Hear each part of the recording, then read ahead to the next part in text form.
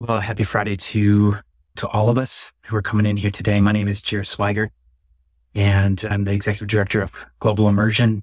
And today we're continuing our virtual immersion into this crisis in Israel and Gaza. And so I'm thrilled today for the conversation that we get to have. It's a conversation that I've been waiting for some time. It's with my dear friend, Greg Khalil, who is Palestinian-American and an avid peacemaker, the president of Telos, and someone who's been a guide for my journey for quite some time, but specifically in these last 2 months. Greg's framing on what's happening in Israel and Palestine has been really critical in growing a more holistic understanding for me. So I'm excited to introduce him to many of you, and I'm looking forward to, I think, what will be a very provocative conversation, but also an equipping conversation here this morning.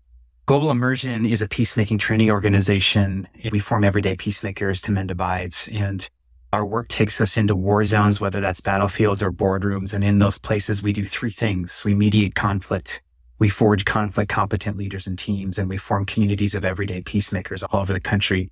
For 12 years, we've been heavily invested in the crisis unfolding in Israel Palestine. And for us as a peacemaking training organization, it's not that we closed our eyes and pointed to one of the conflicts on the planet and chose that one. Israel Palestine is a conflict of training for us because we are so intimately involved and invested in it as American Christians. And so the work that we've done over the past 12 years in building delegations of US-based faith leaders and immersing them into the center of that conflict is not only to train them as peacemakers who can wage peace in the trenches of their own spaces here, but that we can continue to contribute to a growing movement of people of faith here in this country who are waking up to the realities of what's happening over there and can collaborate toward a just and lasting peace. And so as many of you know, I was on the ground when this horror unfolded, and as rockets began to collide with missiles over my head, Greg was one of the people that I reached out to right away just to gain some footing, some traction, some deeper understanding of what's going on. And here we are now 2 months later in what I think is maybe one of the darker moments that we've seen so far. And so I feel really lucky to have Greg here with us. So let me invite, there he is. Hey, Greg, it's good to see you, my friend. It's likewise. I just mentioned the guy that you've been for my journey for quite some time, but specifically the last 2 months. But there's also been these unique moments where we've been able to collaborate together. I'm thinking about a time when I walked into a classroom at Whitworth University, and I'm like, as I'm walking in, I'm like, I recognize that voice. I've listened to one of Greg's many presentations, and then I walk in and there you are. So it's, man, fun to partner with you in some unique ways in this moment as well. So yeah. I want to thank you, Greg, for the tirelessness of your work, both as an individual, but also Telos's work and contributions into the world in this moment. Friends who are viewing now or in the future, I think what Telos is putting into the world is taking, and I think this is one of the things that you all excel at, you're taking a very, very complicated reality and you're making it accessible for us to understand it. And I think you're leading the way in it as an individual and as an organization. And so I'm so grateful. I'm also grateful for our friendship and that for probably going on a decade now, you and I have found ourselves in some unique rooms growing together. And I think growing more pro-human, more spacious in our understandings and worldview. And I think more aggressive in the way that we want to see peace roll out in the world. And so, my friend, I'm really grateful for you. There's a couple things that I really want to talk about today. And I do want to just start by inviting you to share a little bit of your own story and specifically locating yourself in the crisis that's unfolding right now, both familially but also vocationally, as it's been your life's work. And so for those of us who are unfamiliar with Greg Khalil, can you bring us in the loop, bring us up to speed a little bit? Sure. I'll give you some highlights and then end with today. Don't worry, I'm not giving you a full biography, but I was born and raised in San Diego. Mother was a Danish-American archaeologist, and my dad was a Palestinian theologian, born just outside of Bethlehem on Orthodox Christmas in a one-room stone house built by my great-grandfather's great-grandfather. And so his name was Isa, which means Jesus in Arabic. My grandmother, his mom, was named Fahima, and she was from Gaza City and actually grew up in the Orthodox Church there, which was the third oldest church in the world. Started very early in in Christianity. That community goes back up to the very beginning and was bombed just 6 weeks ago early on in the campaign. And I did not know any of the extended family because she had married my grandfather, Jirius, and moved to the Bethlehem area when she was young. But 11 members of her family were killed in that bombing. So there's this real personal sort of connection to it just from a familial perspective. I have most of my extended family living still in Beit Tafur, which is Shepherd's Field in the Bible. And they're part of the local Palestinian Christian community, which goes back to Acts 2 in the Bible. Whether or not you have attached any kind of divine faith significance to the Bible, this is a historical fact. It's the oldest Christian community in the world. I often get the question asked, so when did you convert? I'm not particularly religious myself, so I don't define publicly in a Christian faith way, but, when did you convert? 2,000 years ago. When did you convert? I think, Christians here think that Christianity started in Bethlehem, Pennsylvania, not Bethlehem, Palestine. And the fact of the matter is the faith would not have reached here or other parts of the world were it not for the fact that early Christians passed this faith down from generation to generation, mother to daughter, father to son, under empire after occupation. So you get it today. So this is part of my personal history and background. I grew up with this real disjunct internally because I had all this family living in Palestine. And then I was born in San Diego, California. And I knew stuff wasn't simple and easy in America, but I could pretty much do whatever I wanted. And, sky was the limit for what I could become. And I always had to reconcile that tension that my cousins who were so similar to me, they didn't have any freedom in their own home. They didn't have the ability to study and do whatever they want. And today, if you go to Bethlehem as you've been, Jer, you live in a virtual ghetto where all the entrances in and out are controlled by a foreign military. Forget about even going into Jerusalem or into Israel, just traveling between Palestinian communities. You don't have control of your resources, your water, your livelihoods. There are foreign soldiers who come into your communities at night or during the day. So there's this reality of what people call the military occupation. And for me, it was a real struggle. What do I do that I was born into this freedom just because I was born here in America, and my own family, whose dates back perhaps to the time of Jesus or before, doesn't have that freedom? And so later in life, what I decided to do is I decided to do something about it. I felt deeply implicated. I felt that I had all this opportunity and privilege, given that I was born in the States, and I had a responsibility because, in my view, the United States and our policy, and particularly Christians, were partly responsible for this unjust reality that my family continued and continues to endure there. So I went to law school, became a lawyer, and eventually I joined this international unit that was set up to advise the Palestinian leadership on peace negotiations with Israel. And I worked there for 4 years as a legal advisor and a communications advisor to the Palestinian leadership on negotiations. And perhaps, relevant to this discussion is that was from 2004 to 2008. And so that was during the period when Israel decided to remove its settlements and its permanent military prisons from within the Gaza Strip, but didn't leave Gaza alone. And so I was on the ground there. For many weeks at a time, I lived in Ramallah at the time, which is in the West Bank, but was back and forth with Gaza and know all of these details and these areas intimately well. While I was part of the negotiating team, I decided that, one of the things that I saw was that understanding that how Americans and how American Christians engage is part of the reason why this conflict, this struggle, whatever you want to call it, has persisted for more than a century. And part of my role was receiving international politicians, faith leaders, others on the ground. And that inspired the idea around Telos, which is the organization that I currently found. One of the people that I met was a man named Todd Deathridge. As you may have figured out, I not only come from a Palestinian Christian background, I politically fit into a more very liberal sort of box in terms of how you'd want to categorize me. I hate those categorizations. I reject them. But Todd, came from a very different box if you had to put him in one. He was a, chief of staff to Republican senator for many years and working at the State Department when I met him, conservative, Republican, evangelical Christian. And so, we had decided after we met on the ground in Jerusalem during one of his visits that what had to happen was there needed to be a different American approach and a different Christian approach coming from our two different complete social locations, that the only way out of this was to promote and work for fundamental dignity, security, freedom, basic human rights for all Palestinians, all Israelis in equal measure. And unfortunately, America didn't do that, doesn't do it today.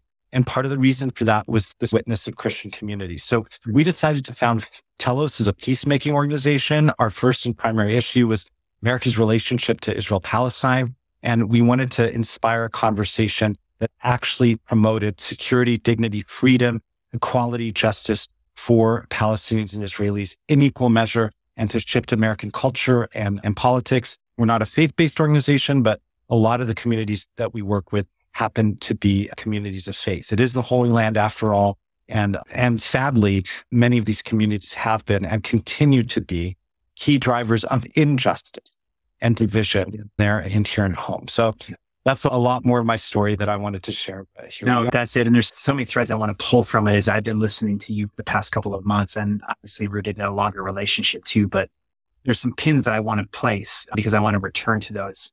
For those of you who are listening in right now, as I've mentioned, Telos, I think, is one of the foremost leaders in North America on this issue, and encourage you to follow along with what they're doing. If you want to take a very complicated reality and begin to grow a more holistic, pro-human understanding of it, I think Telos is leading the way for all of us. And so give them a follow. I want to return to some of the things that you just said, but before that, I'm eager to hear your analysis right now of what's happening right now. Of course, we've had, I think many of us who have been following along, we know the story of October 7th and the tragedies that unfolded there. We understand the scale and the scope of the retaliation and what's been happening recently. There was a temporary pause to the violence, and now it's back. And it seems to be back with a fury. And so give us a real-time analysis. What are you paying attention to right now? What has your attention? What is most concerning to you in a minute? And then I want to dive into the weeds a little bit. Yeah, I mean, that's the big question. And I have to be perfectly honest. At this particular moment, this morning I've had to take a pause from looking at things because I haven't had a free second, since October 7th. And psychologically, emotionally, I'm not well right, and I think that's true for a lot of us. And then you feel guilty for taking these breaths away and for having the ability to not have to worry about food or being bombed or whatnot. But the thing that I will say very simply about, what's happening right now that concerns me the most is that we are allowing this to continue. Mm-hmm. And by we, I mean all of us watching, we have power here, and we can get to that later. And so the idea that this is being allowed to continue is deeply disturbing. I would want to say, I would want to make the moral argument. I would want people to see that Palestinians and Israelis are created equal. We are equal human beings. I would want people to come from a place of recognizing that human rights is human security. And that's something we should talk about more too, because human rights are so often marginalized as this loosey-goosey approach to the hard and dirty and evil real world. And it's quite the opposite if you actually know something about human rights law and also security. I would want us to come from this sort of space of moral condemnation and moral imagination for what could happen. But I have to tell you, Jer, what concerns me about this particular moment, it's the fact that we are literally on the brink. We've already got over one major cliff by allowing this massive destruction and displacement of so many civilians in Gaza to happen. If that ends today, we're dealing with the consequences of this for decades and generations. That's in the best case scenario. But the fact of the matter is that this is continuing means we are not just risking what President Biden has so often called the rules-based international order, which I think we should talk about too, but we are immediately risking massive escalation regionally and even globally. And I hate to sound like a fearmonger. That's not what I've come here to say today. I want to come here and say that anybody listening, particularly those who come from Christian backgrounds, have extraordinary power and influence in this particular moment. And I want to name what that is. But in order to name that power, we have to name the risk. And Jerusalem Israel, Palestine, the Holy Land has never been about real estate only, also about sacred space. I think it's incorrect to call this a religious conflict. It's a conflict that centers on land and identity, a modern conflict, by the way, that has been infused with sort of religious narrative. And religion has been exploited and expropriated and weaponized to drive various forces that have a vested interest in seeing this struggle continue or seeing their maximalist claims gain some measure of success. But what I want to remind you of is that Jerusalem in particular carries enormous weight throughout the region and throughout the world. And what we're seeing in Gaza connects directly to Jerusalem. There's a real risk that this spreads there, and the horrors that we're seeing in Gaza right now are truly become uncontrollably controllable regionally and globally. And so, that's what concerns me in this particular moment, that we're allowing this to continue when the risk of this continuing, one, it's not going to make anyone safer. It's probably not going to bring any more hostages alive more than the diplomatic process, which we saw some of during the pause. Not going to actually get rid of Hamas, or more importantly, the ideology. It will actually fuel that. We're seeing Hamas popularity grow. It won't dismantle or isolate other extremists, including extremists in the Israeli government right now, who have a vested interest in seeing this expand and rupture. And so, the fact that this is being allowed to continue is beyond demoralizing on a moral level, but terrifying on a practical level. And it should be a wake-up call to all of us to continue our calls now for ceasefire. And if we haven't been making them, to redouble those efforts, or to make those and then redouble those efforts. Our politicians are listening, and this is the call of this current moment. Yeah. I want you to speak a little bit more to Jerusalem as strategic. And because one of the things I'm paying attention to as well is, while there's so much focus on what's happening in Gaza, very quietly, the violence is increasing in Jerusalem and in the West Bank. And so what is strategic about Jerusalem, and what's the play there? That's number one. And number two, I've heard you reflect really in ways that have been very helpful for me about how the contours of global power are being reshaped right now. Like, we're watching it unfold. This isn't, a great misunderstanding is that this is just another moment of escalated violence in the Middle East, and it's a resilient place, and it will all go away, and we'll rebuild, and we'll play this game again in 7 years. This is fundamentally different, and I've heard you reflect on how fundamentally different it is. Can you give us that bigger picture? What do you see happening on a global stage? Well, let's start with Jerusalem, because I raised that point.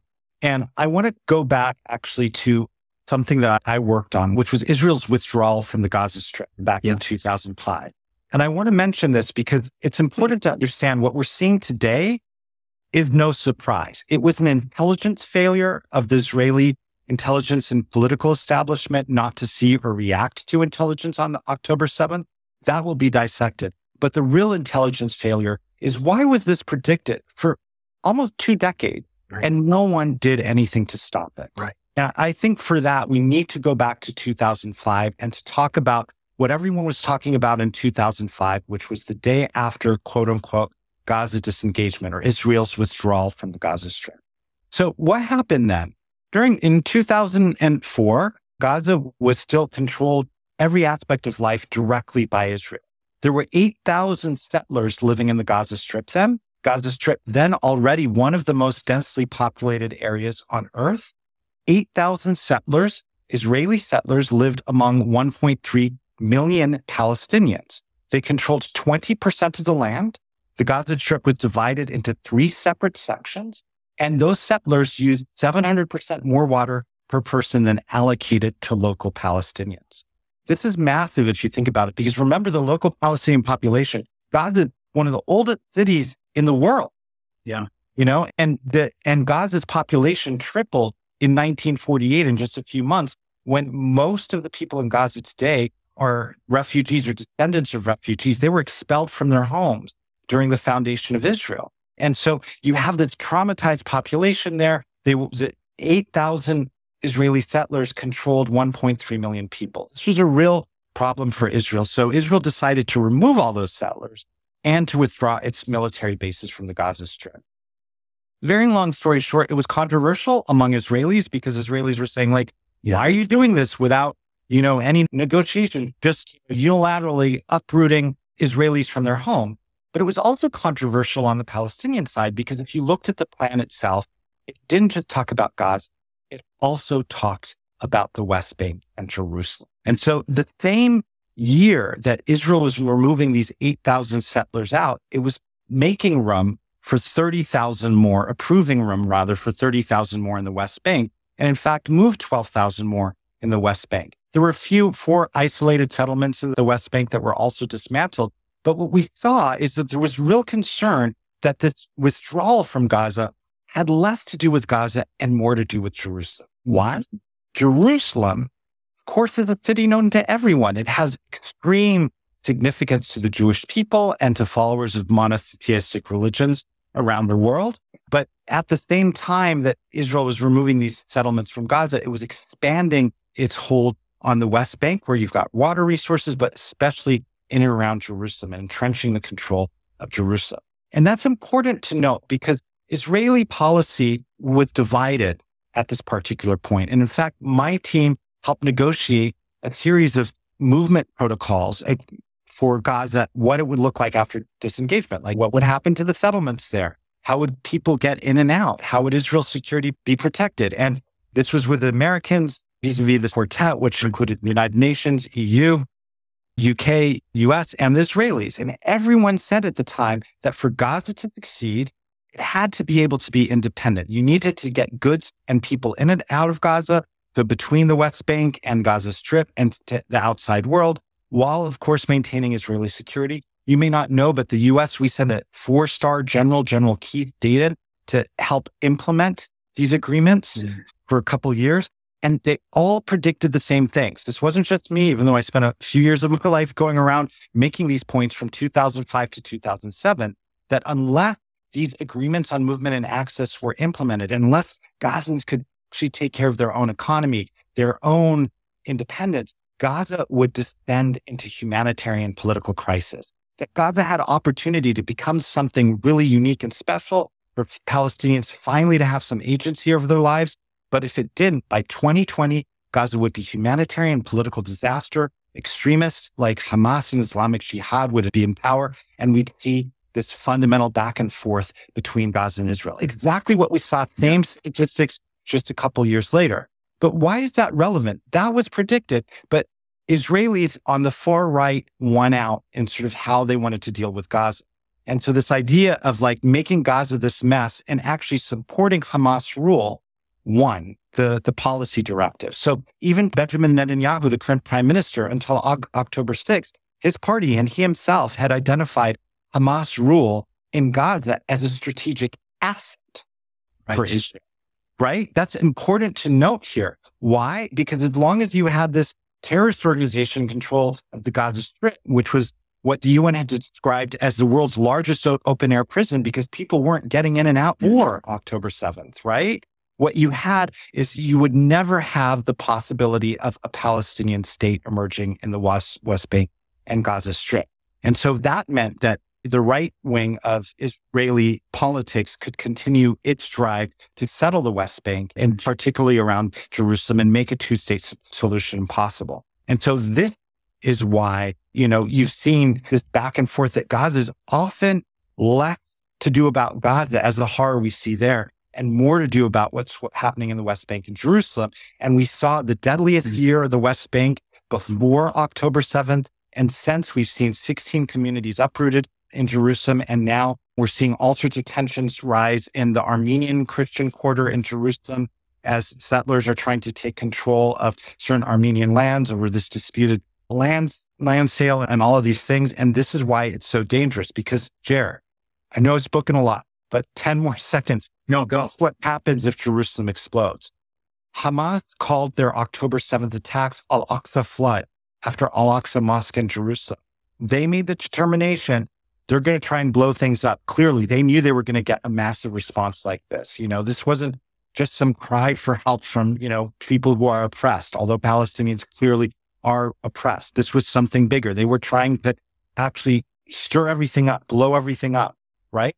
But the same is true of elements within the Israeli government, these extremist elements. And some of the elements which are fringe among Jewish Israelis now have some power in the Israeli government. And these fringe elements have long talked about destroying Al-Aqsa Mosque to rebuild the second Jewish temple. What do you think happens if there's an attack on Al-Aqsa Mosque? What do you think happens if Hamas has something else up its sleeve in Jerusalem? This means already this historic atrocity that is beyond belief, that is unimaginable, that we cannot bear to watch, becomes something exponentially greater.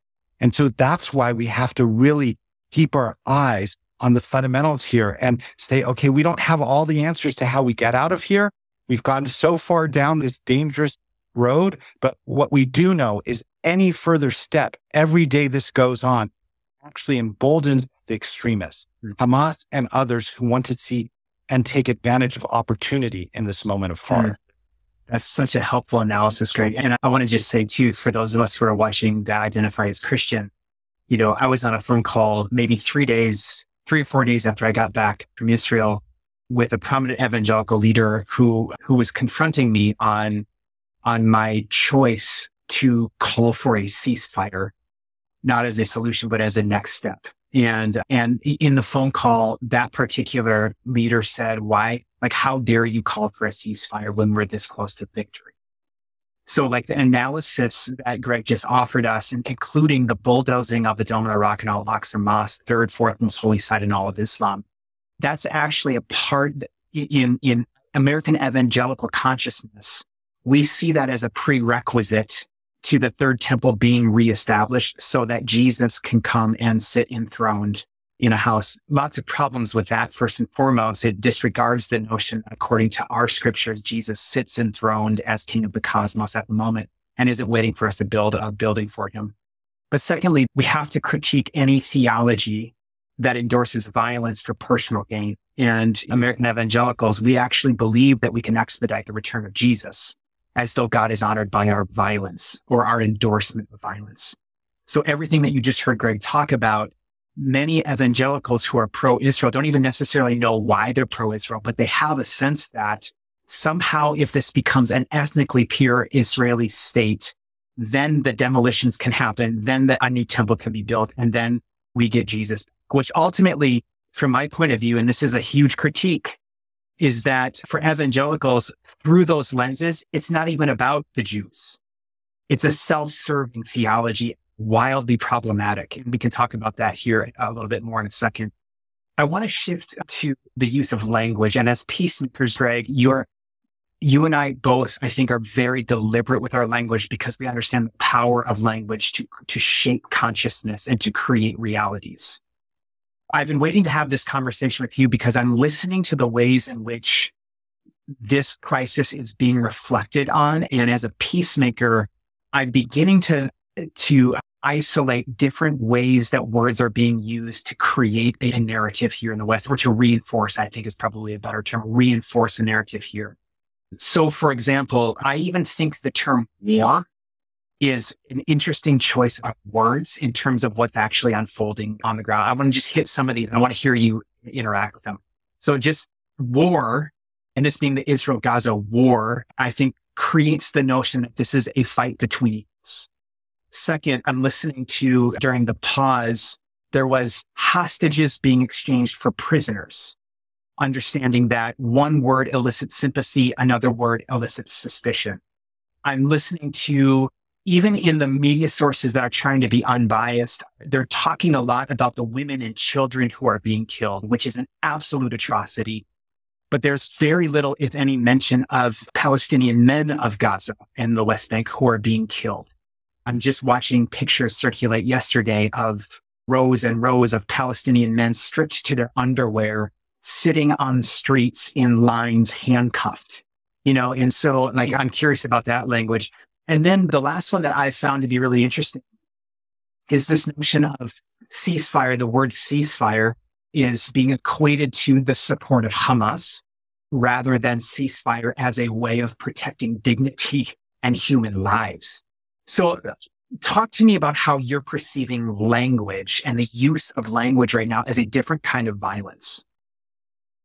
That's an interesting question. I want to take it in two ways. I want to first address some of the issues you just raised. And then second, I want to bring it back to your extemporizing around the role of Christians and evangelical Christians, because I think the two are deeply connected. Agreed. And I also think that this particular community that you have has something unique to offer in this moment. And I want to name them.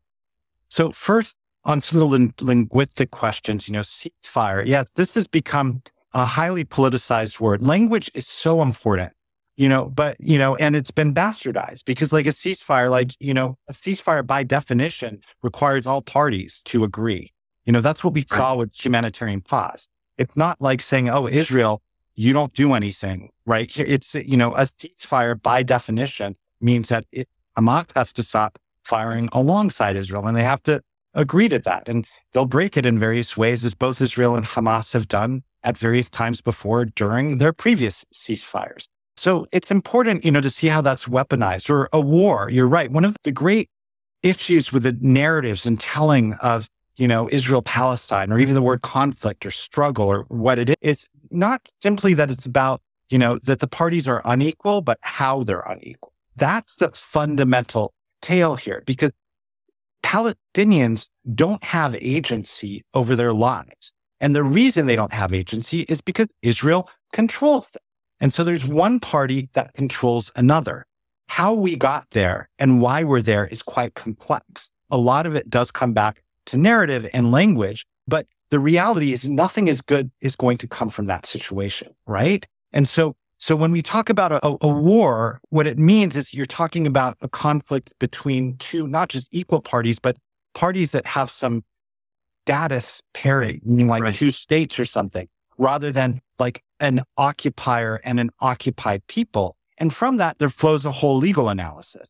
And we can go into that, but I actually don't want to spend a lot of time there because, I'll be honest with you, Jared, these things are really important, but we often get distracted in terms of these fights over terminology. What I mean by that is whatever the words are that are going to get this to stop right now, so that we can actually take a wise path forward that will contain the horrific ideology of Hamas. It's not just a resistance organization. It's much more than that. That will contain the onslaught and the massive destruction of life and livelihood in Gaza that did not begin on October 8th or 7th, but that was happening for decades before. And virtually no one condemned for decades. That will stop this. That will contain Israeli extremism. That will help prevent sort of a massive regional and global conflagration that you alluded to. That's what is so critical in this moment. And none of us is going to get the language right. That's what we need to understand right now. I've seen so many different, conversations over we have some social media. I'm inept at social media. I couldn't even figure out how to join this live conversation this morning, as you figured out. But I was looking at some of the comments on Telos and, early in, and, you got the people who are just going to be mad and angry at everything. But you also have some like, oh my God, well, you didn't use this word and you didn't say it. I'm not going to sign this petition. I'm not going to lend my voice to this. And I'm like, wait a second. Do you not see what's happening here? We are in an historic moment. Nobody's going to speak with the right voice. It's not as important what we say in this moment as that we're saying something, that we're speaking up. This is so critical. What's happening now is going to affect the next decade of our lives. It's going to drive polarization, as we see here at home. It's going to exponentially increase anti-Semitism in all sorts of horrific ways. We're already seeing anti-Palestinianism, which is never named, but is so pernicious. This racist belief that Palestinians don't exist as a people, that we don't have agency in our joy or our anger, that we don't even have a right to name any of this stuff. This is something that has resulted and resulting in the actual death and reduction in agency of so many millions of people's lives, like Islamophobia, conflict around the world. All of this stuff is going to dramatically increase. And so, your questions about language is one that has to be a question that we keep ongoing and keep interrogating, but it's one that I don't want to get trapped into, because it is a trap. It's a trap that makes us uncomfortable about acting. when we need to act right now. I'm with you. Let me just push on that for a second, because I think I'm becoming acutely aware, though, especially in the American Christian community, of how vicious and powerful the weapon of language actually is. So I don't want to quibble about semantics, other than I think the power brokers have been really successful at saying you can't actually see the world as it is and speak to the world as it is, because to do so, especially to be critical at all of what's happening over there, especially around Israel, is to be anti-Semitic. And my point of view is to be a pro-human peacemaker means that we become people who see the world as it is, and they actually have the courage to talk about it, not in a way that demonizes one over another. But if we're not able to tell the truth about what's happening, I'm not sure if we're going to get to the place where you and I want to see, where we are all fully engaged in a pro-human way, moving toward a just and lasting peace that protects the humanity, dignity of everybody here. Yeah. I don't think we're on different places in this. My point is just a little sub point to that, which is I don't want people to allow their fear of getting the words right to prevent them from speaking up. What we have to do is we have to speak up now. And so what's going to happen is you will get pushback. You will be called horrible things from all sorts of different people. That's going to happen right now, right? Mm-hmm. But the question is, okay, how do we respond to that? And how do we keep moving forward with our eyes on a very clear goal or colors, which is fundamental dignity, freedom, security for everyone, and making sure that we, as parties who are implicated and partly responsible as Americans, and for those on the call come from Christian background, actually living up to their values. And so this is absolutely fundamental, what you're saying, and it's true. I'm just saying it's a larger project. And right now, we need to be speaking up in whatever way we can. And when somebody accuses you of something, hey, totally great. Listen, say, okay, help me learn that perspective, help me understand. And this is how we can grow now. Ear to those of you who are listening in, understand that the work of peacemaking is not sexy.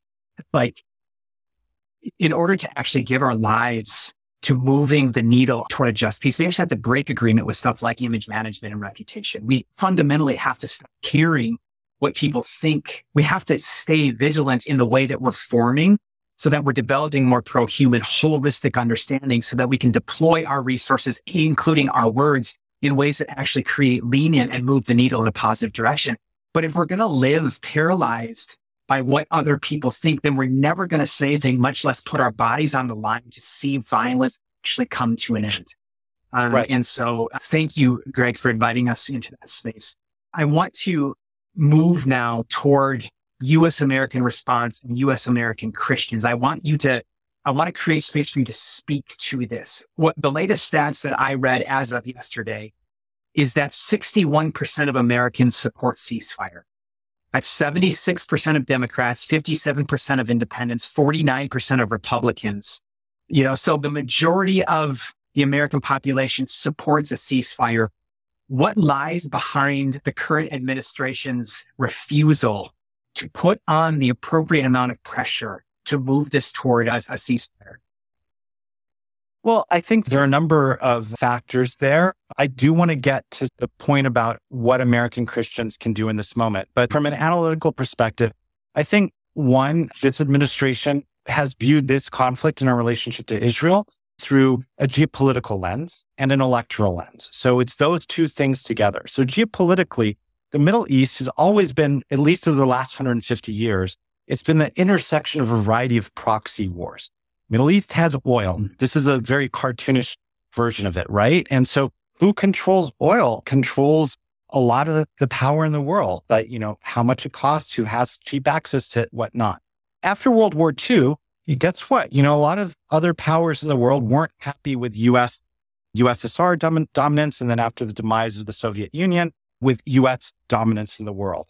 And so right now, you've seen a lot of plays shaping up over the last decades. We can go into detail on this on another call, but between Russian and Chinese and influence through regional powers like Iran and Syria in the Middle East. So the US administration first saw that, wait a second, something big is going on here with Hamas, that this attack is probably connected at least to Iran. And if you've been paying attention, China, back in March, negotiated a historic agreement, a rapprochement between mortal enemies of Saudi Arabia and Iran. And so President Biden had been trying to push through this Saudi-Israel normalization agreement as a way to push back growing Chinese influence and by extension, Russian influence in the Middle East. So there's this big geopolitical thing, which is an old school way of viewing the world. And the irony in this moment is that every day this continues, American dominance or American sort of role in the world is diminished. By this analysis on the geopolitical analysis, however you want to see the world, we are already in a multipolar world, meaning that U.S. dominance is a unipolar world. Now Russia and China are gaining more dominance. And what that means is the world's going to become a much more dangerous place and already is going forward. Second space that, the administration has been analyzing this through is electoral. So how do you get votes? I mean, President Biden has long been a staunch supporter of Israel his entire political career, and he believes in this cause, I believe, at a personal level and his current approach. But it's also been about how do you get votes? How do you get those votes? So very short answer is that, he's assumed early on that he's going to have progressives. He's going to have Black, Indigenous, people of color votes, LGBTQ votes, Arabs and Muslims, if it's a matchup against Trump, which all of these constituencies aren't going to want. And then he's also looked at the middle, the persuadables, particularly in swing states. He said, a lot of these happen to be non-denominational Christians, quote unquote, evangelical. That word isn't my favorite word these days because I'm not sure what it means, but you know what I'm talking about. And so the political calculation there is wait a second, well, if these guys are going to have to show up, well, we're going to try to get the persuadables. And the persuadables are going to want to see strong leadership, unequivocal statements, and they tend to be pro-Israel. So that's been a lot of the analysis. What I think they didn't count for on the left is what we see across demographics is that there is this younger demographic that views the world very differently than this older demographic and does see what I was getting at earlier, which I actually think is true, that true security comes from a respect of and a platforming of human rights, a geopolitical level and on a local level. And that's another important conversation that we should have at some point, because most people have no idea about the history of human rights, international law, and actually the outcomes when you platform human rights as opposed to these violent approaches, which compound the issues that we're seeing. And so what you see with young evangelicals, for example, 18 to 29, over the last 6 years, you've seen a historic shift in self-identification as pro-Israel from 69 to 73% down to around 23% the October 7th. And that's not because they've become huge supporters of Palestinian cause per se, but they have started to view the world differently and through this larger land of systemic issues, human rights. They're disenchanted with sort of the Trumpism angles of evangelicalism. And so there's a huge historic shift there. And that's where, Jer, I just want to say a couple words because I know a lot of your audience is Christian. Yeah. And so there's been a lot of negativity in this conversation, which I think is actually during this moment. We are truly in a hopeless moment right now. And I believe that, and I need for us to hold that. I need to hold that because I don't see a clear avenue forward anywhere, given how far this has gotten and that we're likely at the beginning. But that's only if we view hope as a noun or an adjective and not as a verb. As Pastor Mitri Raheb in Bethlehem says, hope is what you do. Hope is a verb. Hope is an action, particularly in these moments that seem and are in fact particularly hopeless. And what we see right now, I think there's one way to talk about Christianity's influence on this conflict. And there's a horrific influence on this conflict that predates the Israeli-Palestinian conflict. What many people don't know is that the origins of anti-Semitism, which is a scourge that's 2 millennia old and that is growing today, is rooted very deeply in bastardized interpretations of Christian theology. That's a reality that we have to contend with. You can also contend with so many systemic injustices. I spent a lot of time in the Global South these last years, and you can go to Stellenbosch University outside of Cape Town, where the theology of apartheid was developed before it was preached in churches in Cape Town and throughout South Africa before you had apartheid laws. Colonization was sanctified by the Pope. Slavery. Most Reformed Christians supported slavery while it was an institution, either as they acquiesced it as God's will or saw it as a good thing, as part of God's economy until after the Civil War. And so you can go on with these horrible examples of faith. And this goes for all faith, not just Christianity, but Christianity in particular for those on the call, to sanctify. And that's the word, to sanctify injustice and to promote something which looks absolutely antithetical to the teachings of Jesus and to the kingdom that Jesus preached. But you know what's also interesting in those moments and this moment? It's that all of these systems of injustice were undone by faith leaders and by prophetic voices who claimed to speak and to embody an authentic vision of Christianity and Jesus. And I really want to land there. Like, I can't do this as a true believer because I'm not the true believer. I come from this background. I absolutely believe these principles, but in terms of, within a communal religious voice. But if you look at the teachings of Jesus and what he said about love your enemy, what good is it to do? Good for those who do good for you. Even thieves do that. If you look at the Beatitudes, if you look at these core teachings of what peacemaking means, which is for times like this, when you talk about big words like genocide, we were talking about words earlier. Well, how does genocide happen? Genocide is a crime that happens against people, but it only happens when we don't believe those people are people anymore. They've been so dehumanized in that moment. And this has happened to Jewish people, and we see dehumanizing of Jews again today, but it's, sadly, this is happening to Palestinian people, and it's happened to other people elsewhere. And so the challenge, I would say, for this particular audience is not to go away from a moment like this walking in shame or walking scared, but to say, hey, there's an opportunity. We have platform, we have voice, whether it's through the political analysis that we were talking about earlier, or whether it's to say, hey, somehow this space has been co-opted, but now there's an opportunity and a challenge, because how different would the world look? How different would our country look? How different would the Middle East look? People who claimed to follow the teachings of Jesus actually held themselves accountable to those teachings and tried to embody them. And the one negative point I want to make there is just, having spent a lot of time in the global South, like particularly South Africa and Latin America right now, is what you see is the fastest growing expressions of faith in the global South today happen to be Pentecostal Christianity, Calvinist interpretations. It's not even end time stuff. It's prosperity gospel stuff.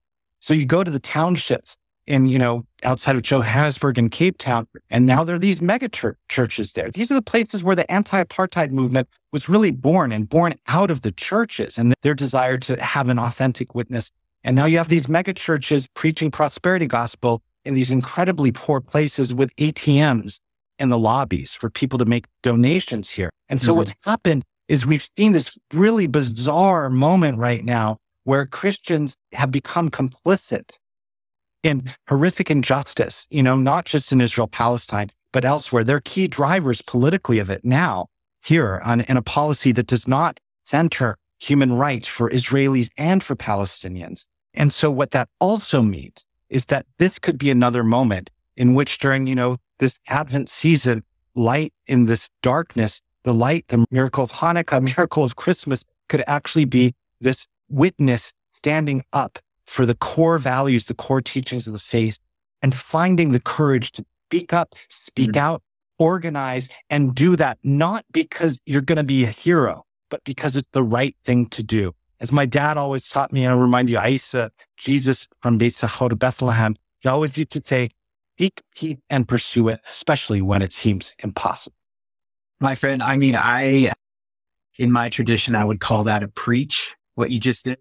And that's where I was hoping that we could go in this conversation. And thank you for calling us to it, friends who are listening in right now. If there's a word of encouragement or gratitude that you can pop into the comment thread, I think that would probably lift Greg's soul and spirits in this moment where his soul is weary. And yet in his weariness, here he is fighting like a peacemaker for us. And so if you can, and those who are listening and recording, feel free to tag Greg in the comment thread and let him know what it was that just happened to you as you listen to his voice here. Greg, I know that you need to jump off. There's a couple more things that I just want to share with folks here before concluding this time. But my brother, thank you. Thank you for your friendship. Thank you for your leadership. Thank you for your provocative call, but also your equipping invitation to take steps in the direction of peace. And I think what you've done for us is you're reinforcing that if we want to see peace, if we want to be about peace out here, we have to demand our ongoing conversion, our ongoing transformation. And not that we wait to get formed in order to engage, but like it starts here, and I want to say a couple more thoughts on that here in a second, but I know you've got to jump off, my friend. So thank you for being with us. Well, thank you. And thank you so much. And please, I appreciate the words. My last just reminder, do hope, go out there, practice hope, go. If your body's shaking, if you don't know the right words, the moment is now to stand up for what we know is right and what we know is true. And that is that every single life matters. Don't listen to those who would devalue Palestinian life or Israeli life. It's our time to actually stand up, hold our leaders accountable. And that the first step includes calling for permanent ceasefire now. So thank you so much. Right on, my friend. Take care. I want to close with one thought here that I'm struck in this moment, even in my own journey of becoming someone who can see more accurately and is on a journey of becoming, I hope, more pro-human in my vision, in the way that I'm seeing the world, in the way that I'm seeing this particular crisis. And with a pro-human understanding and vision comes a more pro-human engagement. And let me just offer this one thought in the spirit of Greg's preach there. Mark 10, there's this moment where Jesus is nearing the city gates of Jericho, and there's a blind man there who's sitting in the spot that he's been in probably much of his life. He's been relegated to that spot because of his physical infirmity. And in this passage, the blind guy named Bartimaeus is the only one who is crystal clear on who Jesus is, which is fascinating, right? And so somehow the blind guy understood that the person who was walking up had the possibility to actually fundamentally change Bartimaeus' life. And so he makes a scene. He goes crazy and he says, Jesus, son of David, have mercy on me. And people are probably like, hey man, like live out your destiny. Nothing's going to change for you. Keep living on the obligations, our religious obligations. We'll take care of you. Let this Jesus guy move on. But Bartimaeus is undeterred and he screams again, Jesus, son of David, have mercy on me. And gets Jesus' attention, and Jesus draws near him, which Jesus always does. I just love the way that Jesus immerses into the radical center of someone else's pain. And what Jesus sees there always stops him dead in his tracks. But when Jesus walks up to Bartimaeus, he doesn't automatically heal his sight. And if you've ever had an encounter with someone who's physically blind, often you can tell that they're blind, and so Jesus doesn't just walk up to the guy and heal him and move on. When Jesus draws near him, he asks him a question. And the question that he asks Bartimaeus is, what do you want me to do for you? And Bartimaeus says, I want to see. And that unlocks the healing. The acknowledgement that I am blind and I cannot see is what began to unleash the healing. It's what began to change his life. And I'm just wondering, folks, for we who have been socialized into a religion that dominates, how has that shaped our ability to see? How has that limited our ability to see the humanity, dignity, and image of God in another? How has it shaped the way we're seeing this particular crisis? How is it shaping the way that we're seeing the outcome and the ways in which it might be self-serving to us at high cost to another? Are we people like Bartimaeus who have the courage to acknowledge that my perspective is not yet 2020, that I am never fully right and always partially wrong? Can we have the courage to say, I want to see? And then in relationship with people, especially people who are suffering, is that the space where Jesus might not be healing our sight? And then moving us into a more pro-human, radical, costly, and creative way of life, love, and leadership. And so I want to leave us with that. That's what we're trying to do with these virtual immersions, is to just simply bring perspectives from our Israeli and Palestinian peacemaking friends who are in various trenches in this crisis to help heal our sight as followers of Jesus so that we can follow him more accurately. And I'll close with this. Many of you have met or have heard of Daoud Nasser of the Tent of Nations, and he says it this way. He says, the moment that American Christians follow the Jesus that you talk about, this conflict will be over. And I really believe that there's some truth in that. And that requires our ongoing formation, friends. So let's keep pressing in. Thanks for being a part of this. Thanks for listening in. Share it. Make sure other people get to hear it as well. And let's continue the formation. Let's continue the journey toward a just and lasting peace. Until next time, friends.